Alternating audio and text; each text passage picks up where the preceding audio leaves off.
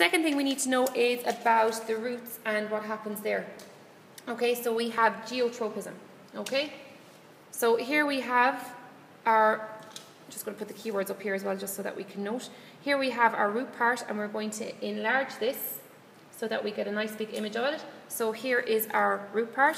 Okay, one I had to draw myself, so it's not the best one. And sometimes in the exam or even in textbooks you might see that they have a seed attached to it, which is perfectly fine. It's still talking about how the roots work, but for this example I'm going to take this out so that we can just focus on this part. Now, in the roots, auxin tends to actually diffuse downwards towards the force of gravity, okay? So that's the first key thing we need to know. So it diffuses downwards towards the force of gravity. So as a result, we're going to get a higher concentration of auxin on this side, and we're going to get a lower concentration on this side. Now, we probably think it's going to work the same way as the shoots, but it doesn't.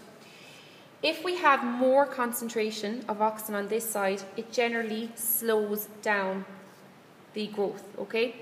So the growth of the cells here will be slowed down. If we have a lower concentration of auxin on this side, the cells are going to grow as normal, if not quicker, okay? So it's the opposite way to the way it works in the shoots. So we'll have a look at our diagram here, which is generally speaking what has happened now as a result of the diffusion across. So I'll just move this one out of the way. So this is now our new root, okay, after what has happened. So you can see there the pink arrows are showing the movement of auxin and what has happened. So we have the higher concentration across here, but the cells are growing slower, okay?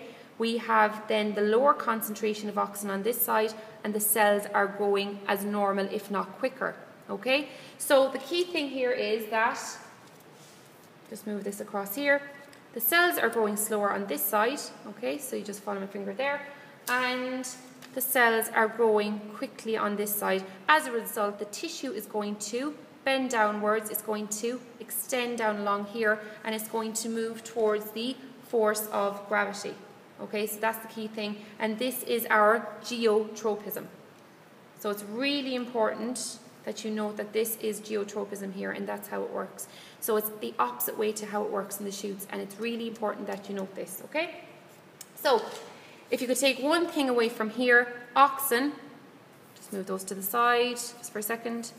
Auxin generally, okay,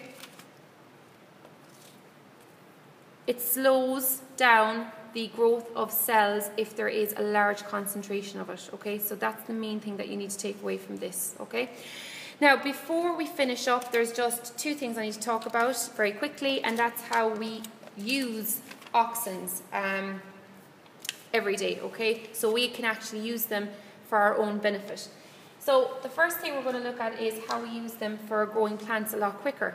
So this is rooting powder. Rooting powder contains auxin in it, and if we took a section of a plant, we cut it off and we dipped it into this rooting powder, we're going to find that the plant is going to grow a lot quicker once we put it into soil, okay? So this is done for our own gain. The second thing is when we want to get rid of weeds, because weeds compete with our good plants for space, for light, for nutrients, moisture, etc., and we do not like that.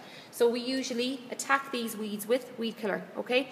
And weed killer can contain auxin, and if it contains auxin, so if we go spray that, it's actually going to cause the plant cells to grow rapidly and out of control, and as a result we end up with the weeds being killed. So therefore we can have our good plants growing in a nice spacious area with loads of light and nutrients and whatever else it needs to grow properly. So I hope this has cleared up a few misconceptions that you might have had about hormones, and well, I hope you enjoyed the video. Thank you.